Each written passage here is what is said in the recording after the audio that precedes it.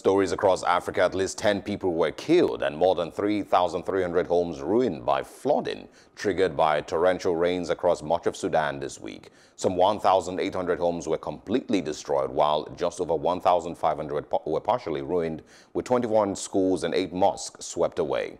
The UN said on Wednesday that more than 50,000 people had been affected by the flooding. Downpours in Blue Nile State caused a dam to collapse on July 29th, destroying or damaging 800 homes and potentially compromising access to water for over 84,000 people.